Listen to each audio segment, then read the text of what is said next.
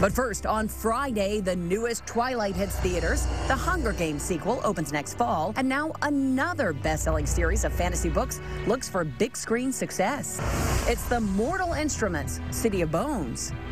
I've been hunting demons across the world in their varying different forms.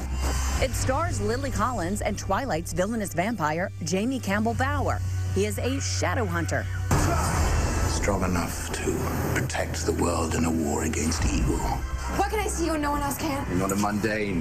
What's a mundane? Someone from the human world. Well, if not a human, then what am I? Find out next August 23rd.